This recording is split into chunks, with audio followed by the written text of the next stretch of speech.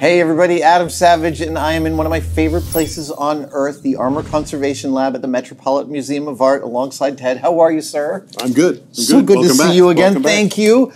Now, last time I was here, Yeah. I had told you guys I'd never touched a real gauntlet, and you set out a wonderful smorgasbord of 15th century gauntlets. German and Italian. German and Yep. Italian gauntlets. What have you assembled today? Okay, so I knew you liked gauntlets. Yes. And I thought, well, everybody needs to protect their hands and their arms. It's just kind of one of the things that you find across martial cultures. Right. And I thought, well, let's get a mix of different things. But I was trying to pick out some things that had interesting features that there was some shared stuff. Neat. So to start with, I just put out kind of an something similar to what we looked at last time. Right, this is like a classic steel gauntlet. An Italian manifer from 1500 or so, and it's this classic kind of mitten style, heavy duty, shaped steel, very sculptural. Very thick. It's just like 1, 2, 3 pieces. Yeah. It is quite heavy. And even though it's just quite 3 pieces and very sort of planar, it's also, there's still a lot of refinement to it. A lot of refinement. Yeah. And I think that this period is marvelously sculptural. It is really, there is so much point of view Yeah. and form there. Yeah, and the way it reflects light, and it's just a simple piece of iron that you sort of basically strapped to protect your hands. And What is this? Is it a Wi-Fi antenna? it's AWACS radar.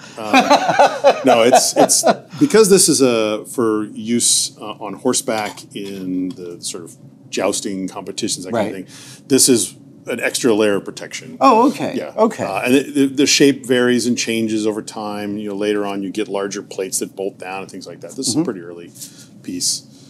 Show the inside, because it's just got this really nice texture to the iron. Incredible texture, patina. It's well preserved. Yeah. And this is where a leather strap would have been riveted. Yeah, there'd be, because it'd be a mitten, right? Yeah, so yeah. you need it to open and close with your hands. Look at this. I love this. That's a washer. Just one a you got piece there? of steel You just plate with a and hole throw it in it. there. Yeah, that's round enough. They are often round enough, I think, is a good comparison. All right. Okay, so then as you recall from last time, then gauntlets developed things like fingers. And so I've got this French one here, which shows a good example of the fingers and all of the articulated lames, that are riveted down to pieces of leather to give your fingers that kind of flexibility. Yeah. Right? But what's interesting is that when you have pieces like this, you often don't have the lining remaining. And that's what I've got here. So this gauntlet's a bit tattered. Right? I brought that one out so you could see what the fingers should look like. But here is a lining. And now what's interesting about this lining, they were often made out of leather. Yeah. This one is linen. But what I really like about this is that that's the palm. This is, not the back of the hand. It's armored on the back of the hand. Right. So this would have, you see all those little holes in there? Yeah. That's where it was stitched. Oh, right. Into the actual leather of the gauntlet. That's right. So those are the little edge, all the way up. And you can see all the corrosion damage, from being exposed to the iron and so on. And then it's just stitched in. Yeah. Right? You need to change the glove, replace the leather, what have you. You take it out, put in new, it stitches to the leather. But what I really liked about it was you've got this nice male palm of your hand there, which is apparently quite filthy. Now, what would you want mail on your palm for? Is that for, this is like close combat kind of protection. I think there's a lot of reasons to protect the palms of your hands. Certainly one of them is you can grasp a blade should you need to. You talked about this last time, right? On that dueling gauntlet. Yeah. So I think that was an established and a common kind of tactic to use in these situations. Right. Yeah, the rest of this gauntlet, the finger lames are just in little baggies. It's a mess. We have a large collection. I don't know if we talked about this last time, Adam, but we've got about 1,000 things on display and 13,000 more down here in storage. So everything here is pulled from storage. Right. Because sometimes the things that are in storage, they're not in great condition, but they're really interesting to look at. Right. And you can learn a lot about them, the group as a whole, just by looking at the study collection. I'm really grooving on the edge finishing here. The little lines inscribed in there? Well, it's on. When I was making armament English, one of the things, one of the tricks he did was he would bevel the actual edge of Yep. the metal to make it look thicker. And I noticed that there's something similar going on here. Like Yeah. these lames are only about less than a millimeter thick, but the file work on them makes See them if look we much can more dimensional. Get a view of the thickness there. Yeah, that's like 35 thou. You know, Yeah, that's and if you can't really get in there with the camera probably, but you might be able to see how the bevel does drop down. I don't know. We'll try it. it's kind of like a little bit of a visual trick. Well, And it also would add a little bit of stability. right to the you're curve. Yeah. And I notice the same thing here, Yeah. that the edge has been beveled in a very sensitive way. So it's actually, while this is super beat up, it's, again, so refined. And also, again, I feel very sculptural. Yeah, Right? yeah. The shape of a hand and the way it sort of can do that a little bit. Yeah, no, Right? that's the whole, like, that must, yeah. That's the critical bit to making a good gauntlet, is understanding the way a human body moves, and really any part of armor. Right, yeah. And some armors, when you look at them, they're made for a particular person. You can see they're portraits. You can see the body of that person and the way, they had thick calves or skinny legs or whatever. I just particularly enjoy seeing how much bigger Henry VIII gets over his lifetime. Yes, yeah. His armors do become substantially more stout.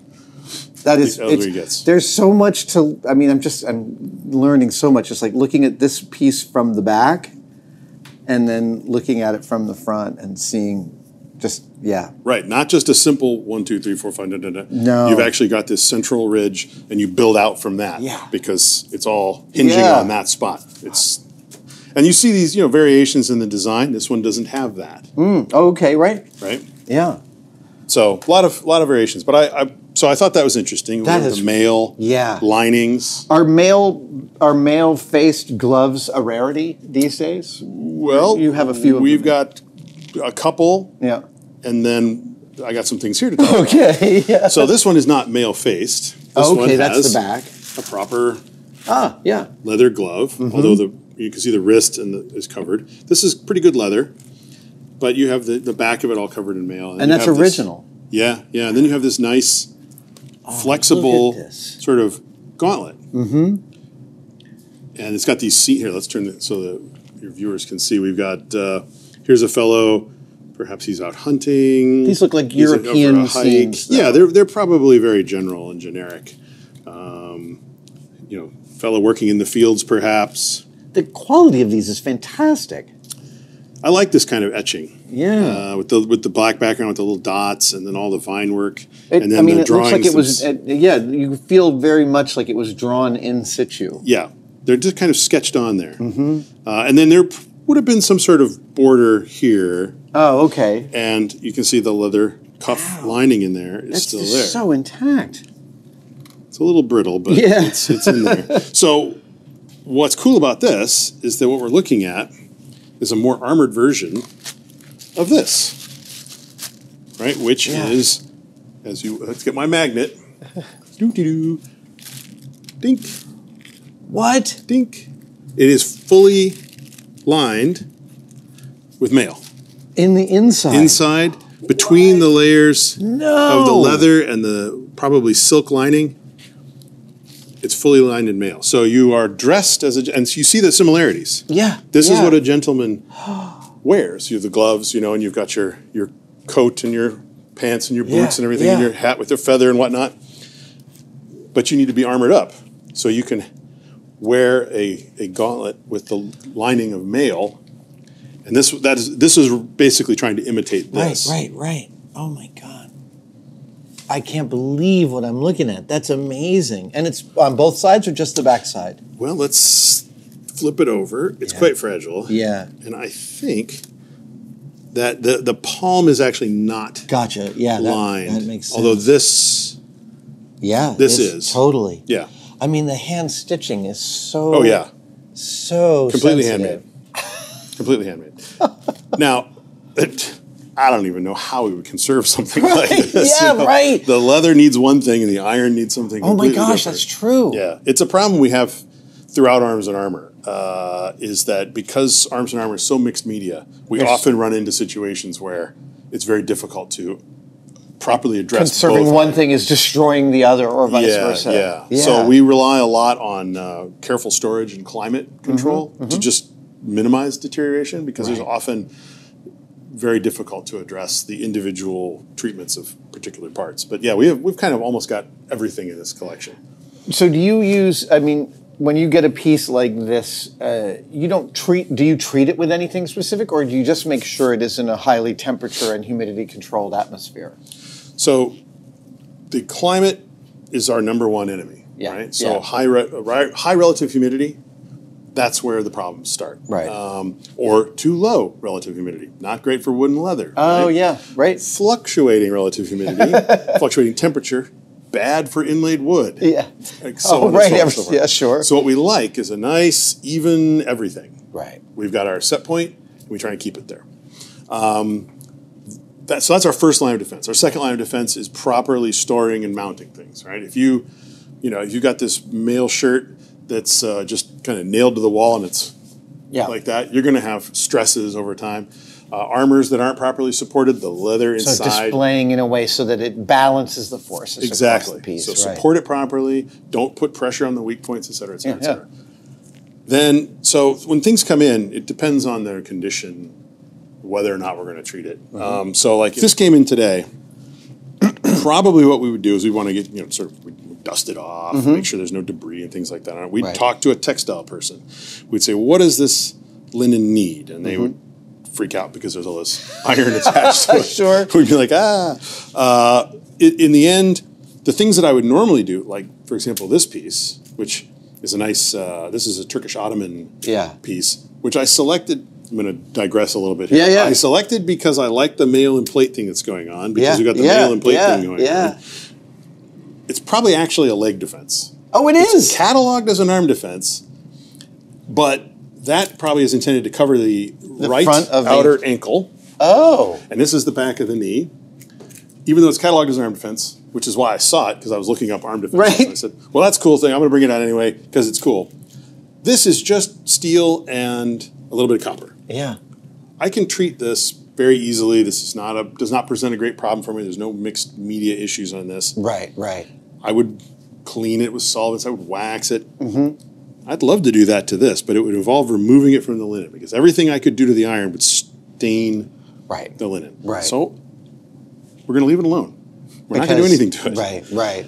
Something like this with the leather under there, I can still do this kind of work to it. I just have to be cautious about how I apply my chemicals and my wax, and where I apply heat and things like that.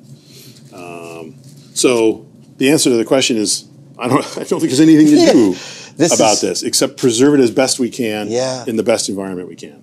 It is a really amazing piece. I love that idea of the refinement of the gentleman. The armor is hidden inside the kit leather glove. Hidden stuff is a lot of fun in our armor. We'll have to talk more about hidden stuff. Okay. This thing's great, right? What time period does this is 17th century. And is that a little buckle? It's a buckle, that would probably would have been a leather strap. Yeah, it's gone now. Would have strapped around, which is one of the reasons why I think it probably stands up as a leg armor, because strapping it around the leg, I think it would fit really well. Right, it would move really well. Yeah. With you. These buckles are so gorgeous. I love from a formal point of view. The little copper. Yeah. This is unusual too, to find just like pure copper. These little decorative, I don't know, scalloping, I guess, and copper rivets.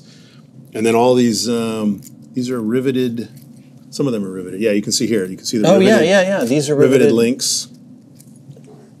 And then this characteristic kind of deep etching that's on there that's really not one thing or another. They're very sort of generally kind of, I don't know, vine-like, flower-like, but not without being really pictorial. So given the but look how flexible this thing is. This thing is moves like water on you.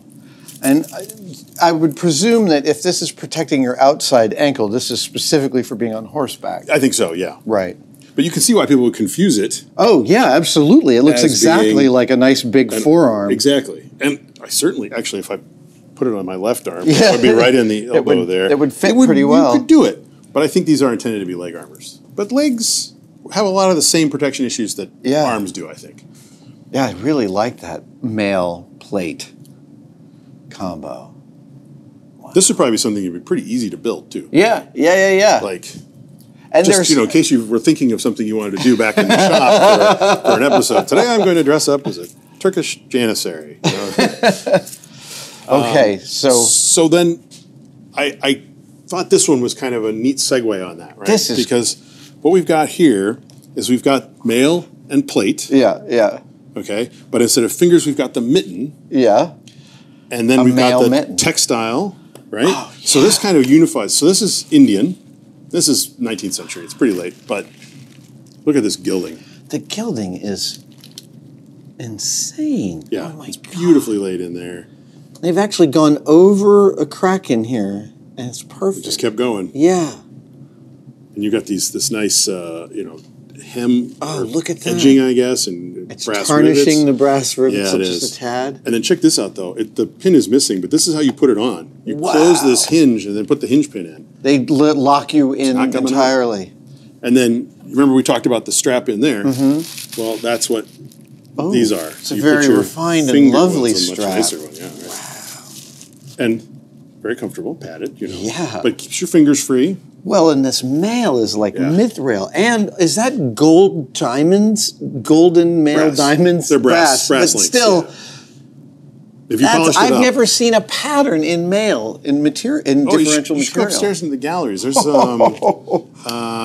might be able to get Sean to talk about it, but there's some mail shirts with like inscriptions written into the mail and things like that, like that look like this. That's It's pretty amazing amazing. stuff, yeah.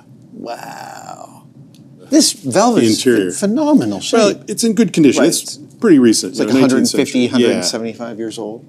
But it looks pretty comfortable to wear, I It gotta really say. does. And then you just lock it around your wrist. Well, and I guess your squire probably closes it up for you. And then that would, hang over your hand like so. This is, I mean, and if you, all the way to this, these are so beautiful. Yeah. I think these are meant to be peacocks of some kind. Oh. That's my interpretation. Anyway. Oh, right. Yeah, I see what you mean. But look, and then you got different patterns, like so many different things happening here. It's marvelously decorated. I really like it. It's an amazing piece. But we can go one better. Okay. This is South Indian, and feel the weight on that. This is all hand cut. Really? Yeah. Same gonna construction. cry. You got the hinge with the pin that you pull out. It would have had probably yeah. a mitten. Also, the same detail here Yep. at the top of the wrist there. But hold it up next to it, and you see how different they really are. Yeah. Like, same basic form, Right. Same. and honestly, there's really a tube around your arm. That's how you protect an arm. Right. But the decoration and construction ends up being substantially different. That is. I cannot believe that a human being sat there and chiseled this. We call it lunatic work. I was gonna say. I want to show you one more piece. Oh, okay. Which I think kind of completes our world trip here. Right? Okay. So we've gone from Italy and Germany through Turkey to India, and now we're going to go to Japan. Oh, this is part of this. This is the Japanese. So we're still protecting the hand and the arm here, but the Japanese solution was to make the whole sleeve out of it. So this is called a kote, and there's lots of different types of kote, and I'm not going to get into the weeds on the details on that. But this type of armor starts in about the 11th century, the Heian period. The 11th century. And at that time, it was from about here to here, and really only armored about here. Okay. Over time, as the battlefield styles change, as fashion changes, as we move from being a primarily horse-mounted archery warrior class to foot-mounted and carrying swords and so on, the armors change. So I pulled this one out as a semi-representative example. It has a couple of extra neat features. But basically what we're looking at is what's probably hemp. It's a full sleeve, and we can look on the underside here, and you'll see that my God, it's in full incredible sleeve, lined condition. with leather. Yeah. And it laces together so you can really get it comfortable. Okay? That's a horn toggle. And you got little reinforced leather patches. This is doe skin leather, and they stencil it. And that his whole hem is the same type of thing. The whole hem is doe skin leather? Yeah.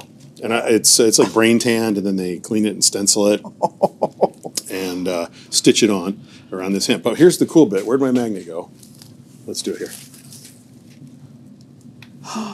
There's mail all the way up, entirely encapsulating the arm inside the hemp, and then mail stitched onto the top of it with these plates. So then presumably here there's 2 layers of mail. Yeah, it seems to be.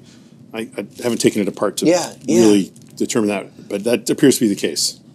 All the way through. And then these pieces are iron. They're iron, as are all the rings. It's a different style of mail. Here, where's a piece look at that style. So this is a, sort of traditional 4-in-1 kind of style. Yeah.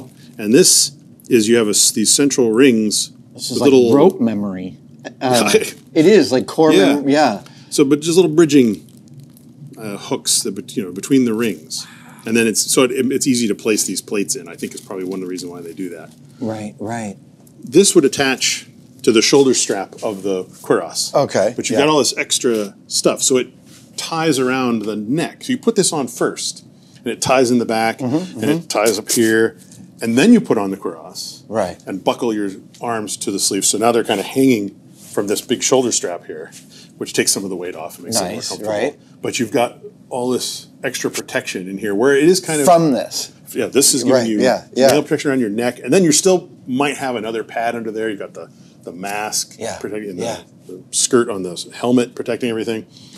So, but they've gone for mobility over, over invulnerability, brute protection. Right. Yeah, this is such fundamentally different philosophies of protection and movement. But you can see, throughout the world, we're using a lot of the same principles because the bodies are the same. Yeah. The materials are the same. I can't get over these pieces here, how light they are, considering. Yeah. I don't even know how, do you know how this is made? I don't for sure. I've always assumed that they were forged. Yeah. There's so much protection going on, but there's like the amount of attention being paid to the non-protective aspects, to the aesthetics. It's especially true with these types of armor. It's pretty mind-blowing. And the condition it's in, what time is this from? This is Edo period, late Edo. Okay. So this is like, I think, 1820 something. Okay. And then here, let's just flip it over so you can see the underside as well more clearly. There we go. Wow. So your armpit has mail protection, right? It fully straps around your armpit there. It looks quite comfortable. I think I could enjoy wearing it. It looks to be the most comfortable of all of these pieces. I imagine it gets warm. Yeah. Particularly once you've got on the do and the haidate and the suneate and the sode and the helmet and everything. You're just covered in stuff. Why just that little patch? Because you're bending, I think. I think. Wow. It seems like that would be a potentially weak spot that they reinforced. So you reinforce with a little doe skin leather. And this is beautiful leather here. Yeah. On your back of your hand there. This is such a great spread spectrum over several hundred years, over several thousand miles. Yeah. Of course, part of me, wants to end the video with some sort of encapsulation, but it's mostly just like, what a breadth of design ideas, protection ideas, material execution. Thank you. Absolutely. What a thrill, man.